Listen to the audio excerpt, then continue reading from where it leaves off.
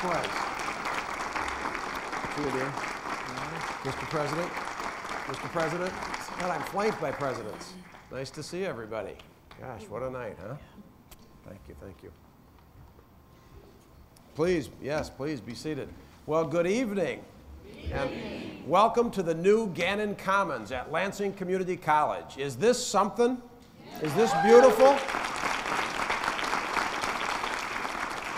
I believe what President Knight said, that this is not your father's LCC. What an incredible facility, inside and out. LCC has undertaken a transformation under this man's direction and this incredible board. My heartfelt thanks to LCC President Brent Knight for hosting us tonight in this flagship facility that will serve the needs of students for many, many years to come. Dr. Knight has done a masterful job of polishing this gem that we call Lansing Community College. Congratulations to you, Dr. Knight, and to the board of LCC.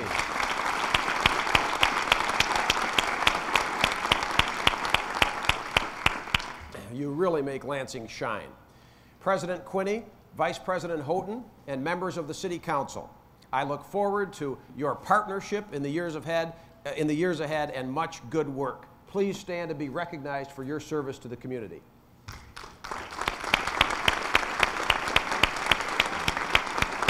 Thank you. I am also blessed to have the First Lady and our amazing daughters in my life. Terry, Kelly, and Virginia are my rock and my inspiration. Happy birthday, Angel.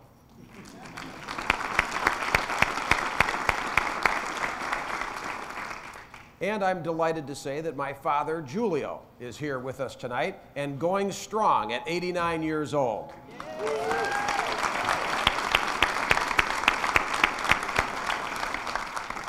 Ladies and gentlemen, friends and colleagues, citizens of Lansing, for the 10th time, I stand before you to report on the state of our city. I do so with deep gratitude for the privilege of serving the people of this great community. Make no mistake, as we begin our 10th year together, the state of our city, and indeed the Lansing Metro, is strong and getting stronger. The momentum of our economic recovery continues to build, and our future prospects have rarely looked brighter.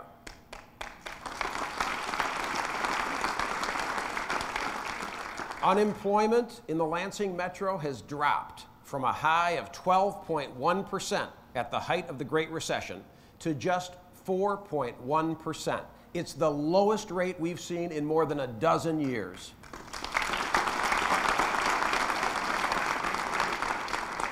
Home values are up about 12% since last year and up nearly 25% since hitting bottom in 2012. Home sales are up 17% and foreclosures are down 23%. That's good news for Lansing families. With the Spartans and Wolverines playing basketball this weekend, I also thought I'd mention that Metro Lansing is outperforming a little town called Ann Arbor in economic growth. I see there's a couple Spartan fans. The latest reports on annual GDP, that's gross domestic product, says that ours grew 3 times faster than theirs. Who knew? Go green. You bet, you bet. After a decade of deficits, our city budget has stabilized, and our rainy day fund is growing instead of shrinking. We've still got challenges ahead to meet our long-term liabilities, but I am confident that we will find the solution with the help of our financial health team and our partners in organized labor. Business growth and job creation continue to pick up steam as investor confidence grows. Nowhere is this more evident than in the continued success of our hometown car company, General Motors. Cranes are in the air at Lansing Grand River, and new construction is well underway at Lansing Delta. GM is investing another $280 million to make our assembly plants the most advanced auto production platforms on the planet.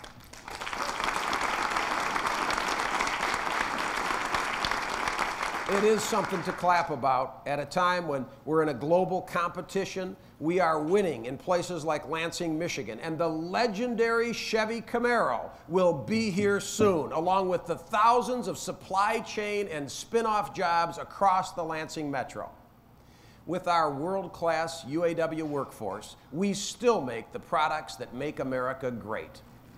While GM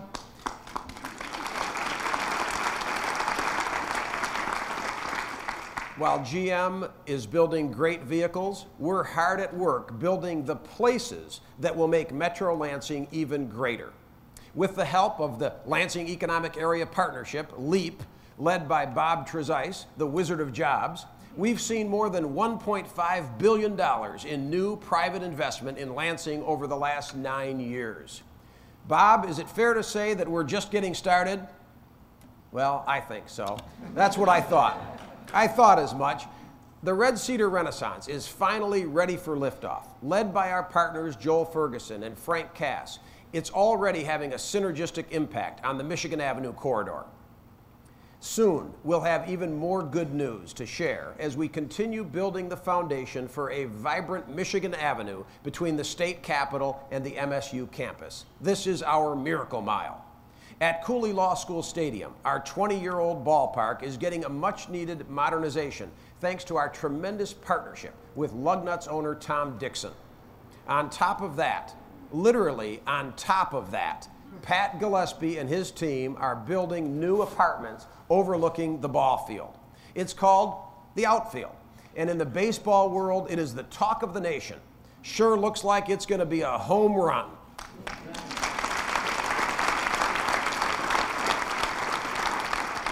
Across the street, the Marketplace Apartments are filling up with young professionals. Down the road on Michigan Avenue, the new Midtown Apartments and commercial space are 100% leased. The Gillespie Group built them all.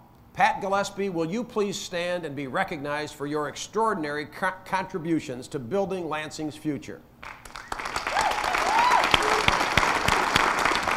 Thank you, partner. Thank you for believing in Lansing and investing in Lansing. In 2014, we joined the Ide family in reopening the historic Knapp Center in downtown Lansing. The Ide's renovation restored the majesty of this iconic building, the Knapp's department store formerly, and now they've set their sights on the derelict Oliver Towers building and more property on Washington Square. I can't wait to see the results. But even more job-creating, tax-based strengthening projects will come to life in the year ahead. Consider the Michigan Association of Broadcasters' new headquarters and residential project at Ottawa and Butler. The Metro Place project at the old downtown YMCA. That building's coming down and new apartments are going up. The expansion of Neogen Corporation into the old Estes Furniture building. On Shiawassee, continued growth at Emergent Biosolutions. Sparrow Health Systems' $64 million expansion at the former Bingham Elementary School. Niawave's $79 million medical isotope production facility at the airport. And at MSU, the long-awaited FRIB particle accelerator. Add the awesome research power of the FRIB to the commercialization of new technology by Niawave and future spin-offs. And what do you get? Lansing, Michigan, accelerator capital of the world.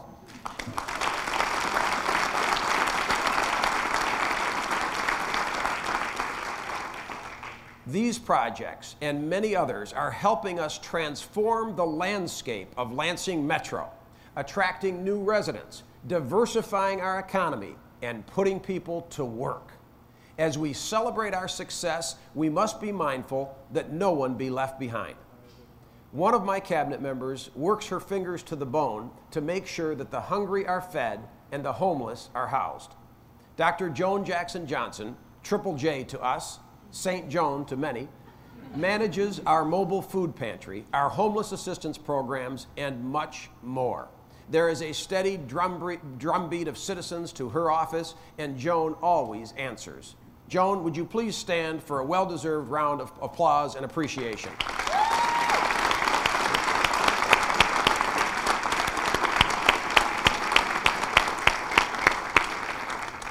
We have so much to be proud of, including our compassion for the less fortunate.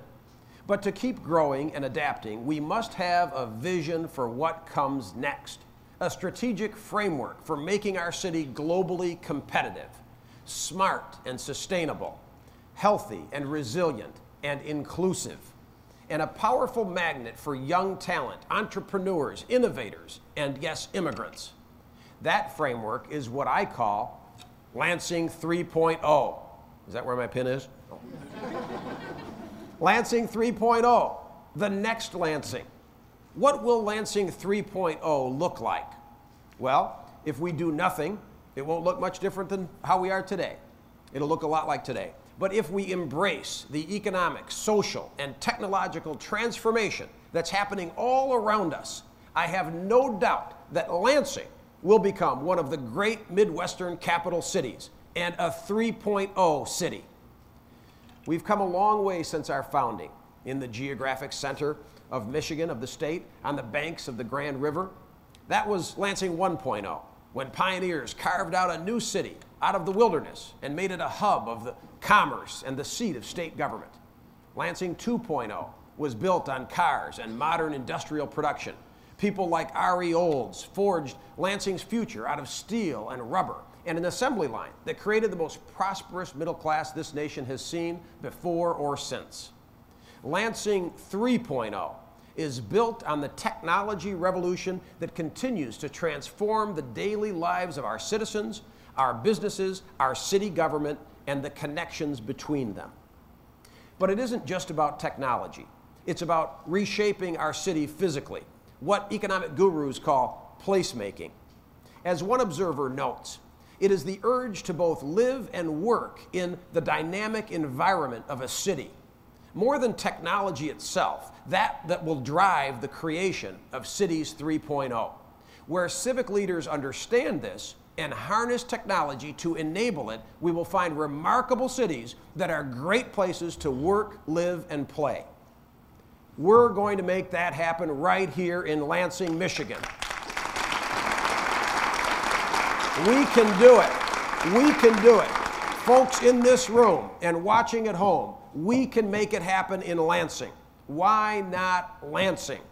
We'll start by making Lansing a smarter city, where the doors to an excellent education are open to every citizen, from our children to older workers looking to develop a new skill. 2 weeks ago, we launched an exciting new initiative called Lansing Save, Student Accounts Valuing Education.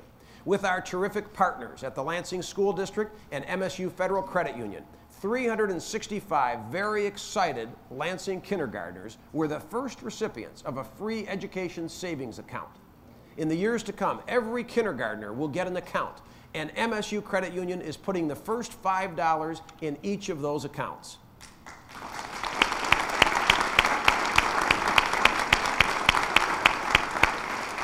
Lansing School Superintendent, I'm going to try this one more time, Yvonne. Yvonne Kamal Kanul is our partner on Lansing Save, as she has been our partner on so many initiatives.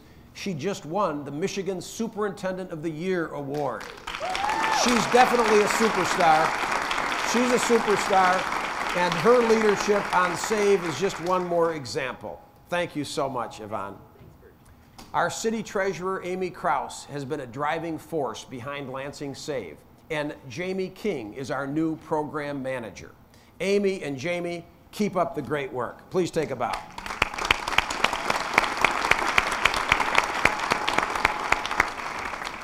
There's more Lansing Save. There's more. Lansing Save and educators will work together to teach youngsters about financial literacy, and parents will be connected to the resources of our Financial Empowerment Center.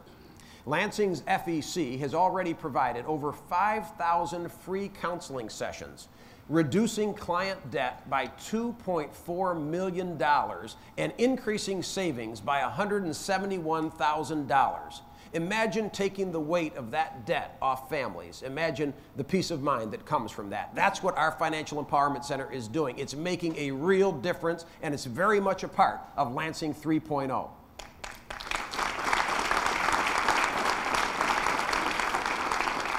When our families are financially stable, our economy is stronger. If you or someone you know needs free financial counseling, if you think they would benefit from it, please call 211 and get connected. Lansing Save complements our Hope and Promise scholarships that provide 2 years of tuition at LCC. Hope, Promise, and Save are the 3 pillars of our efforts to put a college education within reach of every student, and they are worthy of your financial support.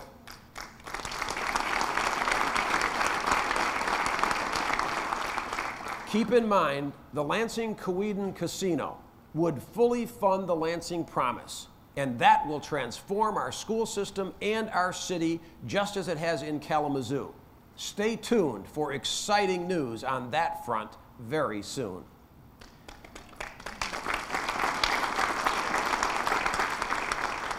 A 3.0 city is one with smart infrastructure, including state-of-the-art connectivity.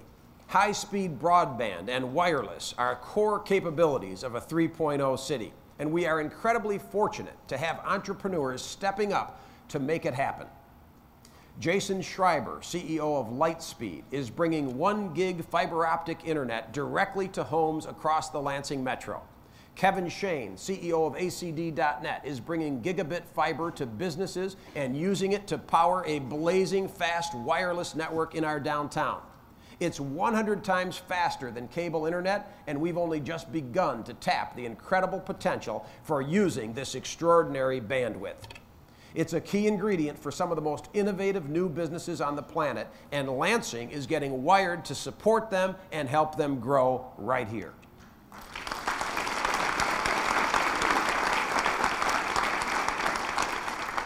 A connected 3.0 city is a magnet for talent, which in turn is a magnet for new investment. Business today follows the talent, and so do the jobs. That's why we focus on the elements of city development that directly influence the choices that young college-educated people make when they decide where to live, work, and raise a family. My friends, Lansing has to grow. We're not going to strive if we're standing still. This region has always done a great job of attracting young talent. Our challenge is on the retention side. Our decades-long population loss here in the city has slowed to a trickle, but now we have to shift into high gear and start moving the needle in the right direction.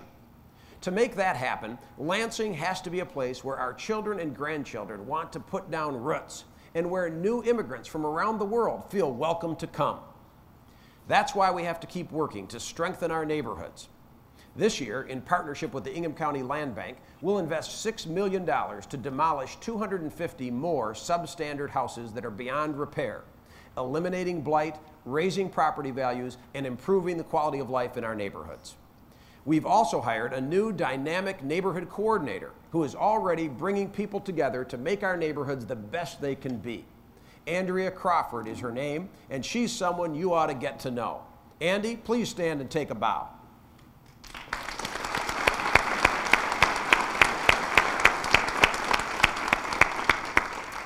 Improving existing neighborhoods is part of the equation for attracting and retaining young talent.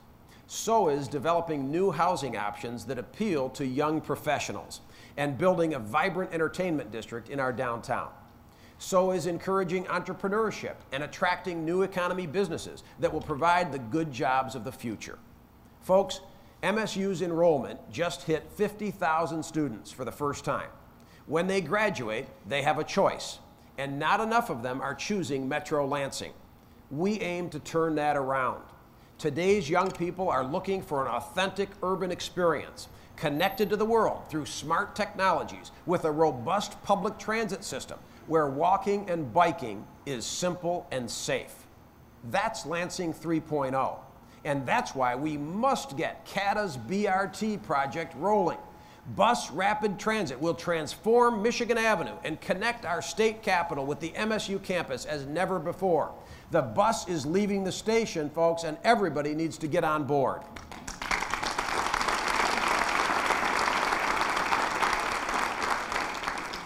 Our award-winning River Trail is another key 3.0 asset, and the new 5.8-mile South Lansing pathway is a sight to behold. We're going to continue extending the trail, connecting places across the Lansing Metro, thanks to the new County Trails Millage approved by voters, and a great regional partnership between the city and Ingham County. Brian McGrain, the new chair of the county board, is with us tonight. Brian, thank you for your leadership. We've got more work to do together, and I certainly look forward to it.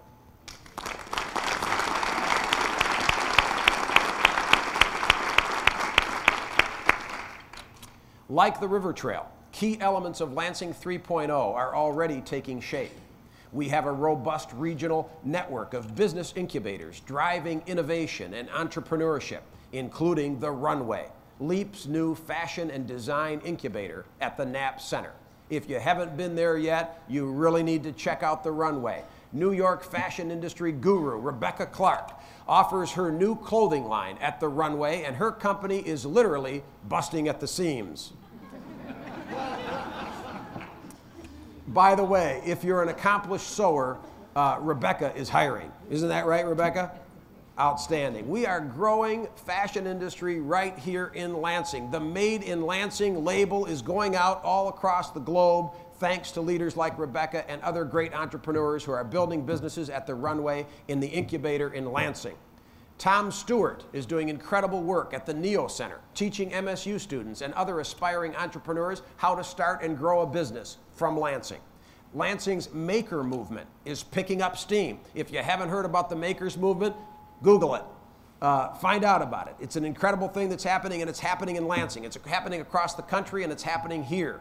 Local tinkerers and inventors designing new products and creating even more new business startups right here. With 3D technology, an idea can go from an idea to a design to production and sales right here in Lansing. But we have more work to do to create an education pipeline to fill the jobs of the future and today and close the skills gap that some employers are facing as they look to grow. iTech and Impression 5 Science Center are part of the solution. They inspire young people every day to unleash their creativity, learn how to solve problems, and excel in STEM, the key disciplines of science, technology, engineering, and math that will dominate many of the good jobs of the future. iTech and I-5 are making a real difference, and they need your generous financial support to keep growing and reaching even more young minds. LCC, of course, is a key part of the solution. President Knight's nationally recognized job guarantee, get a skill, get a job, or your money back, is just one example. The Get a Skill program focuses on accelerated training in key areas where skilled workers are in high demand, including computer numerical control, pharmacy technicians, and IT, for example. If you don't get a job when you're done, you get your money back. How cool is that?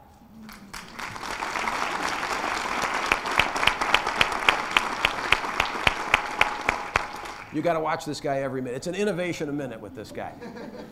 We're also going to work with LCC to ramp up apprenticeships, partnering with business and labor to prepare the next generation of workers in the skilled trades and other areas.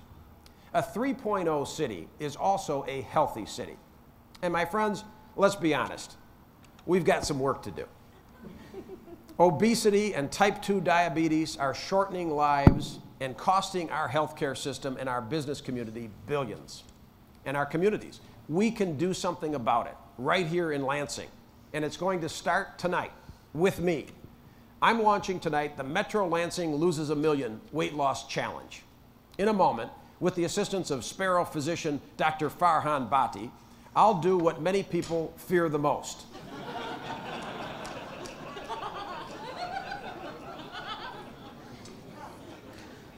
I will step on the scale and I will record my current weight. You heard me right. I will share my weight with all of Lansing and WWW in hopes, we're streaming live, right? With the world, in hopes that you will join me in facing the music. Folks, it comes on easier than it comes off. You know the phrase, but I hope that this serves as an inspiration to those of you who want to get healthy, get fit, and drop those extra pounds. There is no better time than the present. Dr. Body?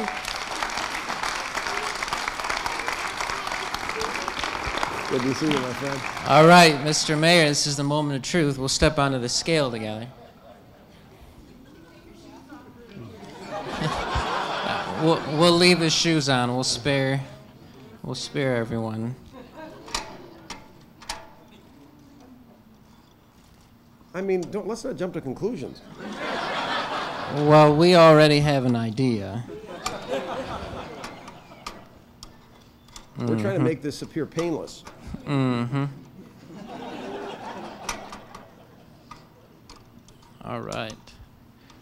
Well, Mr. Mayor, I got news for you. You're weighing in at... I'm not on there. Well, you need to be.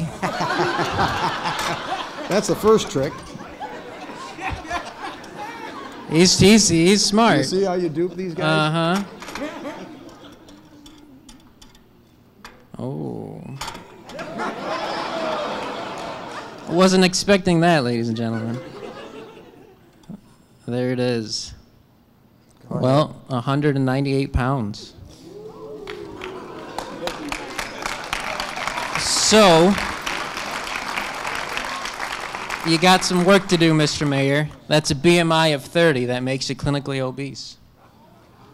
You heard it here first. So we've got some work to do. We'll get it done. Let's get it done. Fantastic. Thank you for coming out. I thought we might tip the scales at over 200, so it's not as bad as I thought.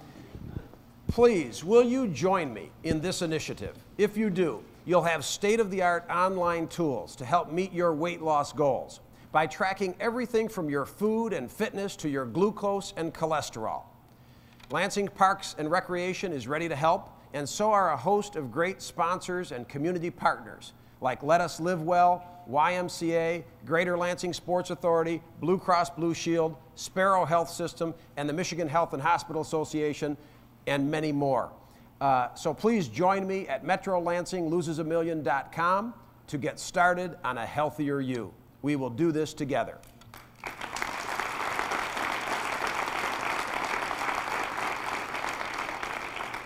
A 3.0 city is also an inclusive city, a welcoming city that embraces diversity and celebrates our cultural differences.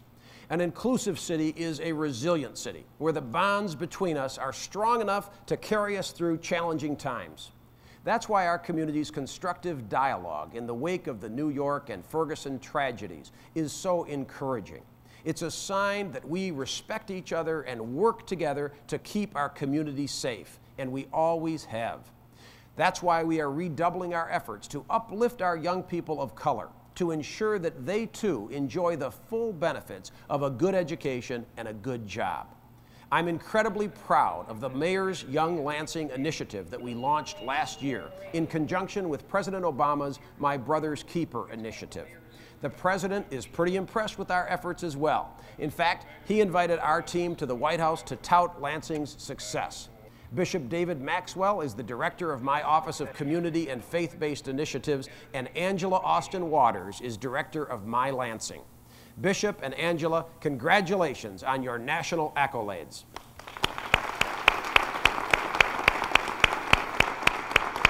Please. Lansing 3.0 is also about adapting to rapid changes in technology in nearly every facet of our lives. One technology in particular has an important role to play in keeping the fabric of our community and the trust between our citizens and our police officers strong and resilient.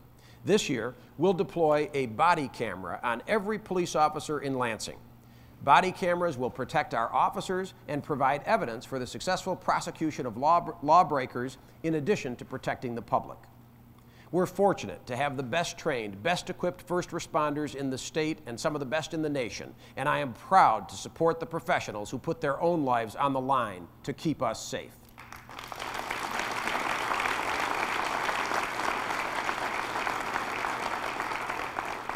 It is also vitally important that our police department reflects the diversity of our city. If you know a young person interested in a career in law enforcement, please send them to me. Now, let's talk Board of Water and Light 3.0. Last year, I said that the debacle that followed the December ice storm would be fixed. I said we would do what it takes to ensure that the BWL will be here to provide reliable, affordable power for another 150 years. I convened, you'll recall, the community review team and asked retired Brigadier General Mike McDaniel to create a roadmap for fixing the BWL's emergency response capabilities. Many of the General's recommendations are in place, and that's good news. Many thanks to General McDaniel.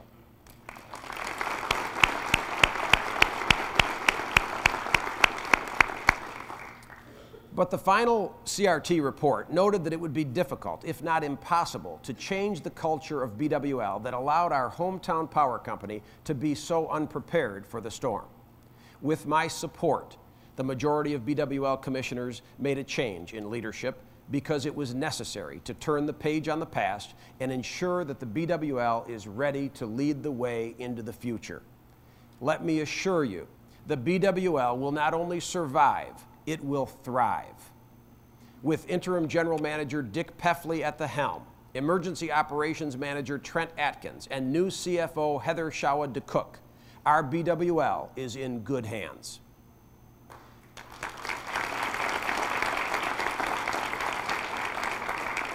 Trent is also leading the effort to create the first ever regional emergency response plan for the Lansing Metro. Dick and Trent are here tonight. Will you please stand and be recognized? Thank you. Thank you. Thank you for your great work and service to our community. But we need to go beyond just being prepared for what Mother Nature brings our way. The BWL must also be accountable to its owners, the City of Lansing, and to its ratepayers. The city charter says the BWL shall be accountable to the mayor and city council. But let's be honest, it hasn't worked very well. The recent controversy at BWL illustrates the point and highlights a serious lack of structural accountability that must be addressed. Let me tell you 3 things I'm not going to do to fix it. I'm not going to recommend selling it. I'm not going to abolish the BWL board or make it advisory. And I'm not going to eliminate regional representation.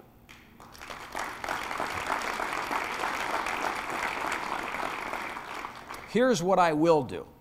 As mayor-elect, even before I took the oath of office, I worked with City Council to abolish costly golden parachutes for all city executives. No one who works for me has ever had more than a 1-year contract. To fix the problem, I will propose a charter amendment to limit long-term contracts and prohibit excessive severance payments at all city agencies, including the BWL. But that addresses just one symptom of a deeper structural problem.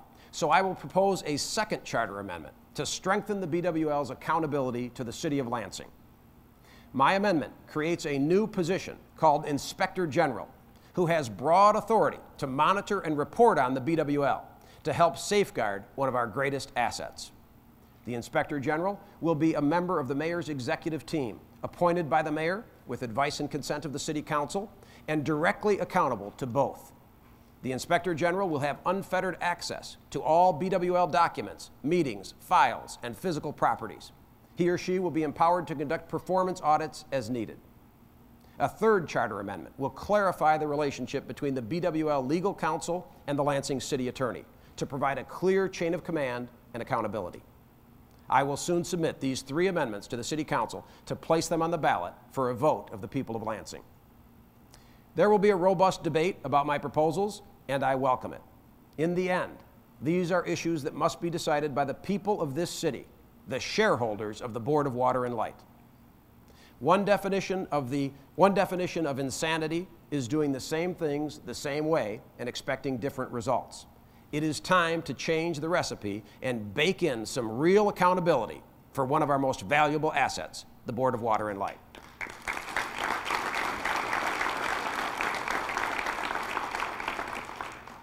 Over the past 9 years, we've accomplished so much together, but it's time to raise the bar once again on our expectations for our city, indeed for ourselves. We have to set our sights on more than just being good. To be a 3.0 city, we have to be great. because our competition isn't just down the road in Ann Arbor or Grand Rapids. It's in cities across the nation and indeed around the world in today's global economy. My friends, we've traveled a long road together over the past 9 years. Through it all, Lansing and you who call it home have demonstrated extraordinary resilience, ingenuity, courage, and caring for one another. I'm so proud of you all. As we move boldly and decisively into the next Lansing, Lansing 3.0, I promise to keep dreaming big dreams for Lansing. I know you will too. Together, we have proven there is nothing we can't do. If you can dream it, you can achieve it in Lansing. So let us begin. Good night, God bless you, and God bless Lansing.